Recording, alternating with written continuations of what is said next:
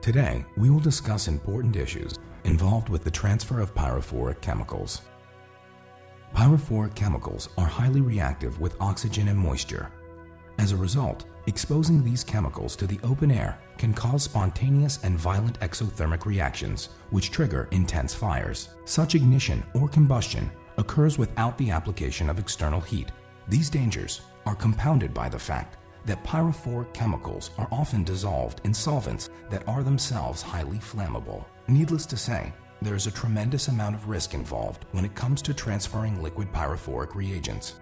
The goal of this video is to explain these risks and identify the proper way to handle a pyrophoric chemical. Dustin is completing his doctoral degree in organic chemistry and is an experienced user of pyrophoric chemicals. He will demonstrate how to safely handle these potentially dangerous reagents. New users of pyrophoric reagents must carefully review the written standard operating procedure for pyrophoric reagents and work under the close supervision and direction of an experienced user. Some of the most common types of liquid pyrophoric reagents include organolithium reagents, Grignard reagents, alkyl aluminum reagents, alkyl zinc reagents, and boranes.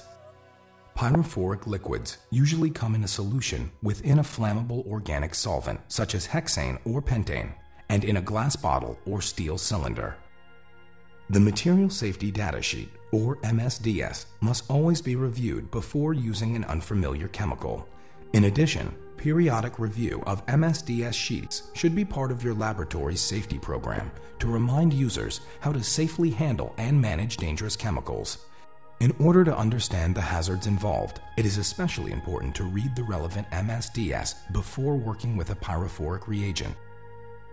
When using pyrophoric reagents, you must set up your work in a laboratory fume hood or glove box.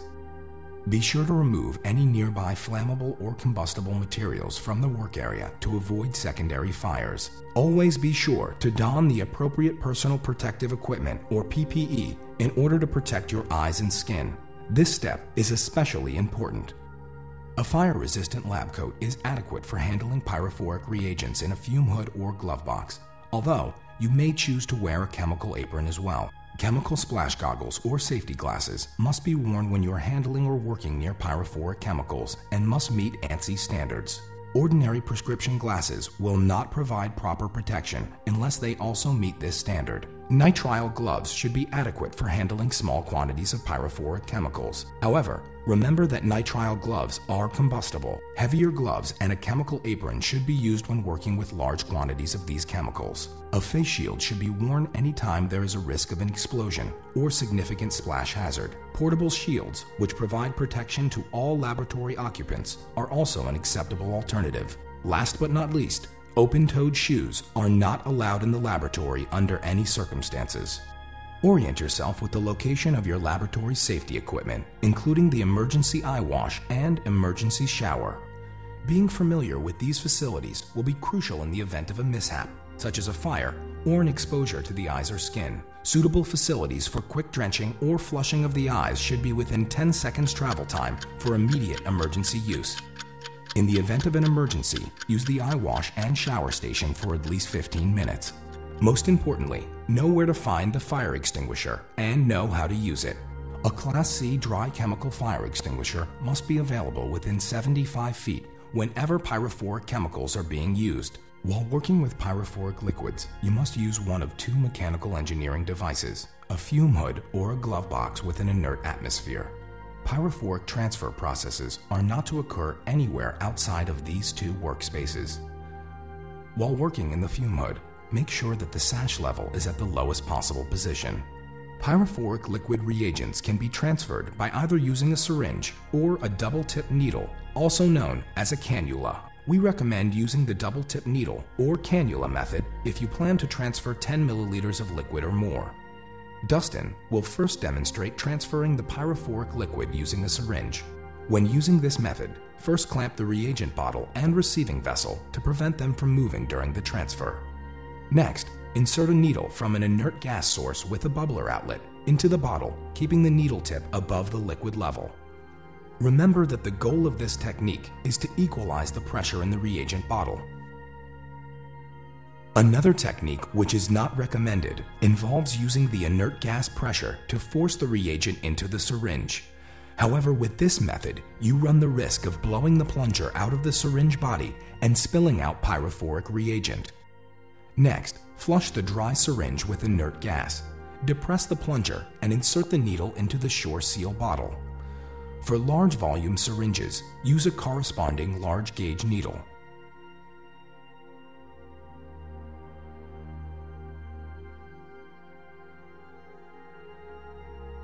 Gently pull the plunger to draw liquid into the syringe.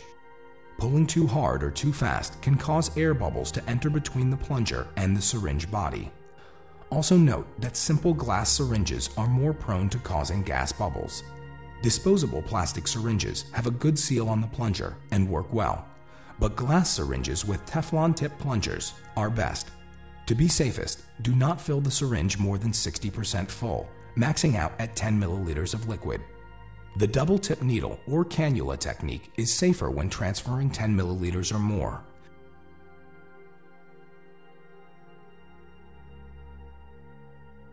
For highly pyrophoric materials such as tert-butyllithium and trimethylaluminum, it is best to draw a plug of inert gas from the headspace into the needle. This should occur after excess reagent is forced back into the bottle and before withdrawing the needle. The desired volume of reagent in the syringe is quickly transferred to the reaction apparatus by puncturing a rubber septum.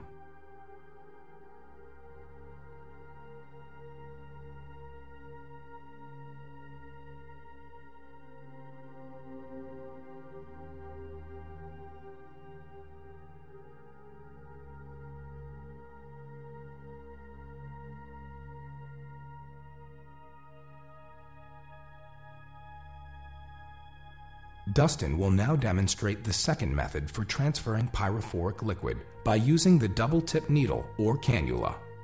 This technique should always be used when transferring 10 milliliters or more.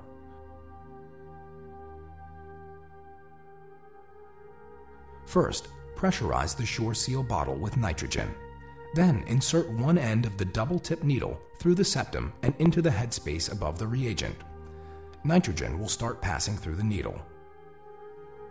Next, insert the other end of the double-tip needle through the septum of the calibrated addition funnel attached to the reaction apparatus. This apparatus must be equipped with a gas line to a bubbler. Now, submerge the needle in the liquid-filled SureSeal reagent bottle and transfer the desired volume. When you are finished, withdraw the needle to above the liquid level and allow nitrogen to flush the needle. Be careful to remove the needle first from the reaction apparatus and then from the reagent bottle. Now that Dustin has completed the transfer of the pyrophoric reagent, he must clean the reagent from the needles and syringes. This must be done immediately to avoid clogging the needles and seizing the syringes. In order to do this, Dustin will draw hexane into the syringe still containing small amounts of the pyrophoric reagent. He will then discharge the diluted solution into isopropanol. Similarly, he will flush the double-tip needles with hexane and then quench the hexane wash in isopropanol.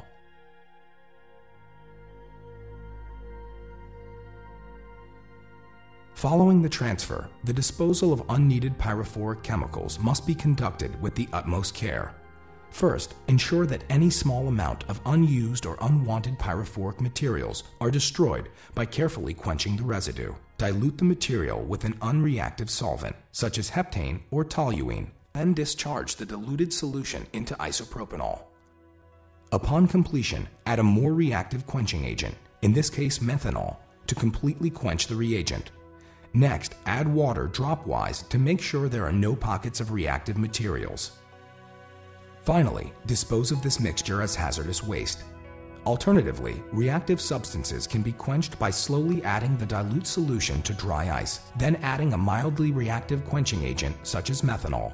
Avoid low-boiling dilutants such as ether or pentane, which tend to condense water upon evaporation. It is extremely important to store pyrophoric chemicals under an inert atmosphere or under kerosene as appropriate. Do not leave containers with residues of pyrophoric materials open to the atmosphere due to uncontrolled ignition. Remember to avoid areas with heat, flames, oxidizers, and water sources.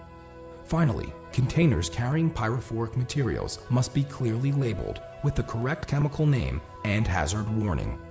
That concludes our demonstration on the safe and proper method for handling pyrophoric chemicals. To summarize, use MSDS sheets to understand the hazards of the chemical you are handling.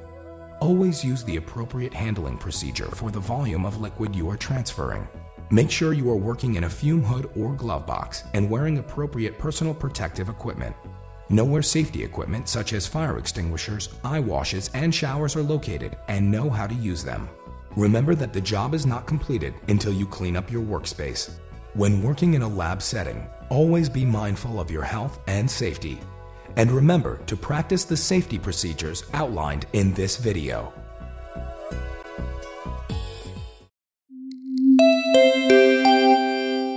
EH&S, protecting your health and safety.